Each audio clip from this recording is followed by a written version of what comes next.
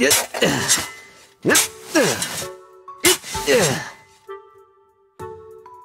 morning, Alfred.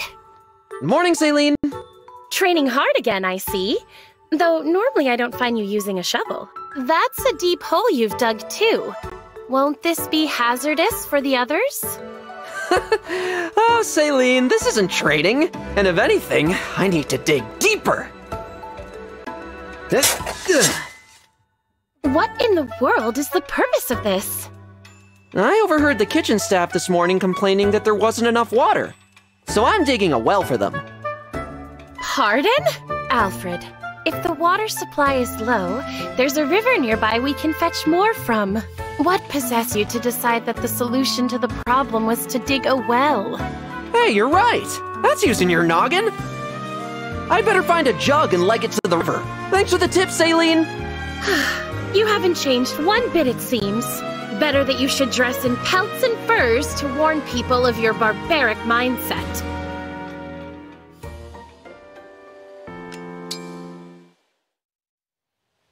Do you know what you are, Alfred?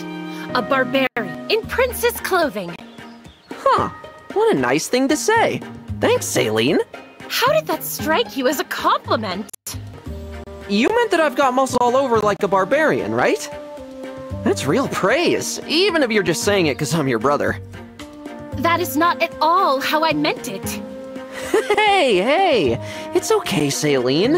If that wasn't the idea, then what did you mean by it?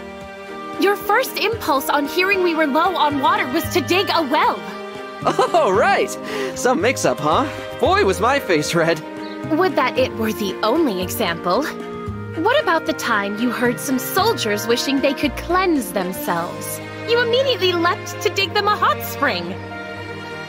Oh, do we not like hot springs? That isn't my point. Why is your first instinct always to go digging? 'Cause it's good training. Save your breath. It's instincts like that that mark you as barbaric. Which would be fine for most men, but you are a prince. Try to act the part. All right, Celine. I get your point. From now on, I'm gonna train even harder. No more skip days. Pretty soon, I'll be so beefy that everyone can tell right off what a barbarian I am. No more confusion. Ugh. Once again, you have completely missed the point.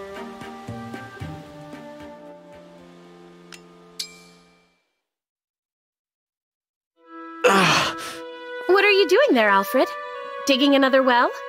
Or is this more training? Something like that. Trying to keep up my health, you know? Yeah. If I train hard enough, then I won't suffer like I used to. Alfred? What's wrong? Don't worry, Celine. It's just an attack. It'll pass soon. An attack? Is it your old illness? I was doing so well. That part of my life was supposed to be long gone. Wait here. I'll fetch someone at once. No, stop! What? Why should I? I don't want anyone to see me like this. Not our allies, the emblems, or the divine dragon. I can't let them see this.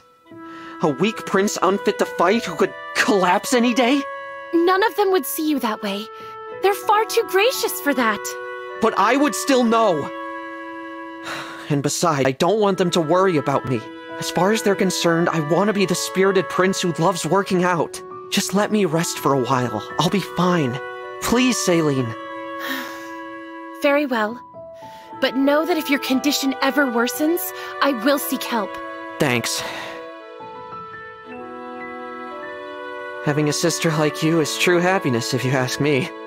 That's your idea of true happiness? Don't be absurd. Well, what about you then? What brings you true happiness? Nothing. Really? You've got good friends, you got your health, and none of that does it? I take joy in those things, to be sure, but I don't value happiness as a life goal. After all, what if I found it? Then my whole life afterward would be spent looking fondly back. Really? Even if something better comes along? The possibility that it never will is terrifying. I couldn't bear it. I've always yearned for happiness, and saw only misery. Like the day I fled from the castle. If Firene had fallen, or Mother died, or you were lost to us, I wondered, how would I respond? And now this? If things get worse and you have to leave, what will I... How can I... Hey, I'm not gonna die, okay? I'll be fine if I stick with my training.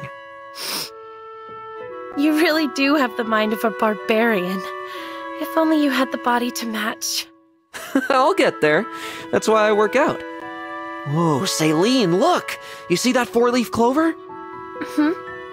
Where? Right by your foot. There you go. A small joy. A small joy. That takes me back. We often sought such things when we were younger.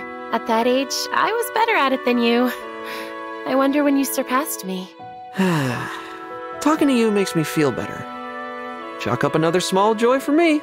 I'm not certain that counts, but I'm relieved to hear that the worst has passed. Let me make it up to you, Celine. I'll find lots of little joys and bring them to you.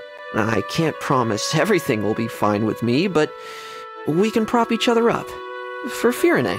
Yes, Alfred. I will support you in anything. Whatever else happens, we can make sure we return to Firene. Together.